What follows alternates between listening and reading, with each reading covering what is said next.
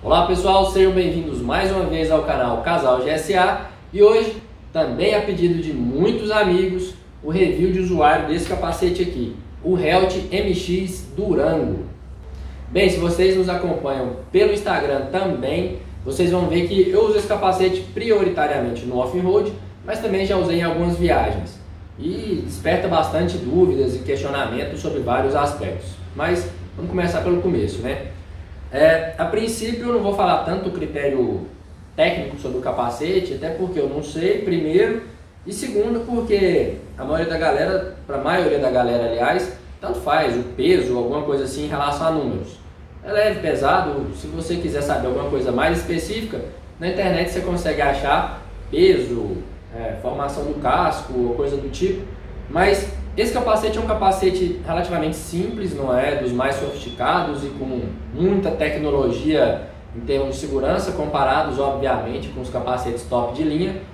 Esse capacete aqui na época, primeiro, esse capacete eu ganhei da Helt na época do GS Trophy, em setembro de 2019, ganhei deles, fiquei muito feliz com isso, fiquei muito satisfeito.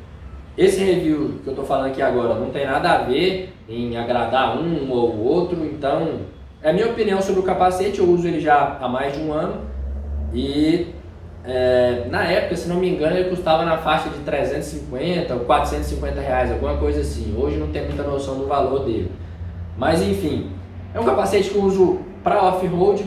Vocês podem ver que ele está com óculos, não tem lugar para viseira, vou até falar do óculos depois. E não usa viseira, não tem, né, aquela parte que fecha aqui, é um capacete específico para off-road. Enfim, tem um peso relativamente tranquilo, não é dos mais leves, mas também não é dos mais pesados. Acredito que deve ter na faixa de 1,5 kg e tal, mas enfim, não atrapalha, não é aquele capacete que incomoda o pescoço durante, se você ficar o dia inteiro rodando com ele, você fica sentindo a cabeça pesada, ou chega a ser desconfortável a ponto de você não querer ficar com o capacete. Parou, você quer tirar o capacete toda hora. Não. A ventilação dele é boa, tem algumas entradas aqui na frente, essa aqui no queixo, né, na queixeira, aqui em cima sobre a sobrancelha, e atrás tem essa saída de ventilação aqui, e aqui atrás também, que vem por dentro do capacete, né, e sai aqui nessa parte externa, na parte inferior, aliás. Um capacete relativamente bom, para o meu uso me atende muito bem. Eu gostaria de ter um capacete mais seguro, digamos assim, sei lá, se é que pode se dizer dessa forma, mas até hoje já caí algumas vezes, várias vezes inclusive, usando esse capacete aqui, não no asfalto, todas as vezes na terra, graças a Deus, e não tive maiores danos nem ao capacete, nem a mim, então cumpriu a função dele, né? A galera me pergunta muito, primeiro, o modelo, segundo, se não me incomoda o capacete com pala em viagem de moto. Como eu falei para vocês, eu uso ele em alguns deslocamentos, principalmente quando o objetivo final da viagem é algum passeio off-road. Quando eu vou fazer algum passeio off-road, eu uso geralmente esse capacete aqui pelo lance da viseira, do óculos, aliás, porque eu vou falar do óculos mais para frente, mas enfim, não dá problema para mim. Mas assim como eu falei no vídeo sobre o X11 Crossover X3, que também é um capacete bicudo com pala essa parte de cima aqui, não me incomoda, mas eu acredito que pela junção de fatores. Primeiro, eu não sou um cara tão alto, eu tenho 1,76 de altura, e a minha moto tem a bolha alta, por ser um 800 Adventure, a bolha dela já é mais alta que o normal. E eu ainda em deslocamentos de asfalto, geralmente ainda uso o defletor.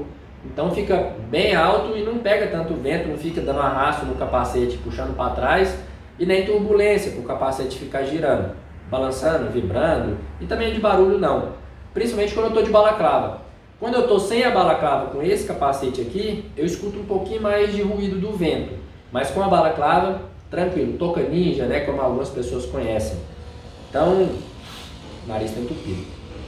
Mas enfim, um capacete que é bem confortável para mim, não tem nada que desabone. A única coisa, aliás, que me desagrada um pouco, mas pode ser coisa desse capacete aqui, eu já desmontei e montei ele algumas vezes, é a questão da fixação aqui do forro. A prisilinha de metal que trava o forro aqui de plástico, aliás, que trava aqui o forro no capacete, ela tem uma saliênciazinha aqui. Na hora que você vai vestir o capacete, calçar o capacete, sei lá como é que fala, ele pega aqui na parte de trás da cabeça aqui, mas só quando você vai colocar o capacete na cabeça. E aí pega nisso aqui e incomoda um pouco. Mas assim, só na hora que vai colocar o capacete. Na hora de tirar não incomoda. A forração dele é muito macia também, bem confortável. O sistema de trava dele é o micrométrico, o engate rápido, né? Então, muito bom, eu gosto bastante desse capacete. E, deixa eu ver, é confortável, tem uma ventilação legal.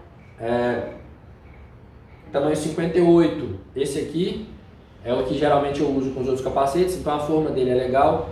A construção do casco, eu até disse que eu não ia falar, mas eu acho que isso aqui é PA, não sei nem se é isso, mas é o mais normal, o mais tradicional. Então não tem tanta tecnologia embarcada no capacete em termos de segurança, não tem aquele sistema antirrotacional de cabeça, enfim. É um capacete básico, com um ótimo custo-benefício, gostei bastante e uso atualmente, me agrada demais. Beleza? Então, vou falar para vocês agora sobre o óculos, né? Como eu não era pretensão de falar, mas como está aqui, aproveitar e falar. Esse óculos aqui é um óculos Gaia. Casou certinho, né? O óculos com o esquema de cores do capacete, inclusive a lente espelhada. Algumas vezes eu uso essa lente espelhada aqui, muito fácil de trocar a lente do óculos. Vou tirar ele aqui. Mas antes, ó, ele encaixa perfeitamente nesse capacete aqui, nunca testei ele em outros, mas ele encaixa bem. A faixa lateral dele aqui, ó, é relativamente larga, não é as mais largas de todas, mas é larga. Tem a narigueira aqui, a proteção de nariz. Enfim, ele é bem fácil de colocar, encaixa bem aqui.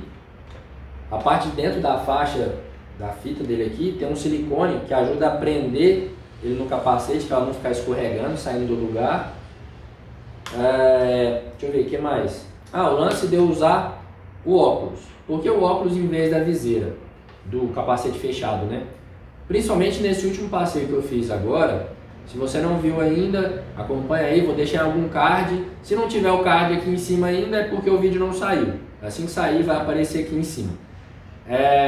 Um rolê que eu fiz em Santa Catarina, off-road.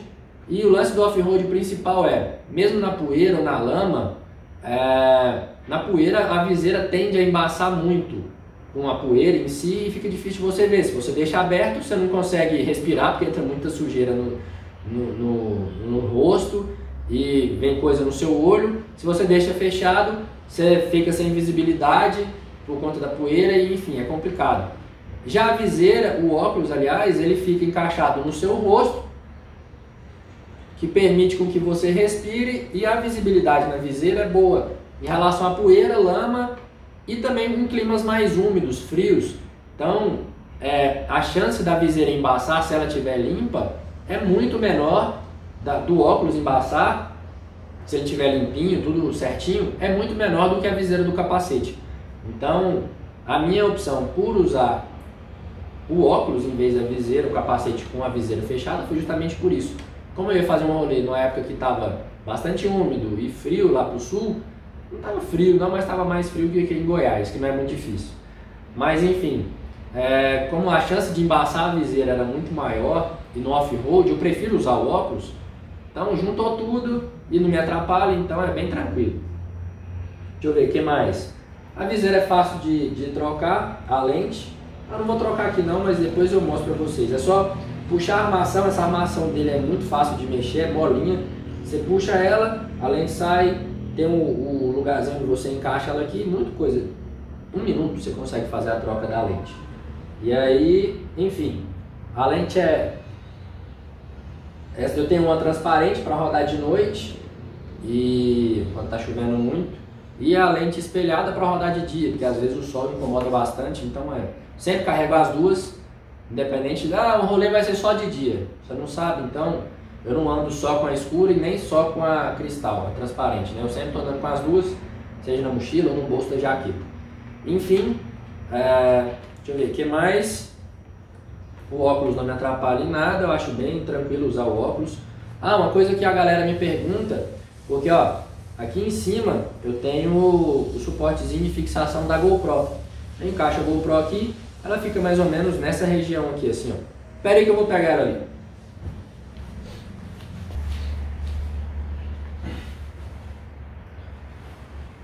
Ó, GoPro aqui, eu coloco ela nessa forma aqui, ó, no suporte.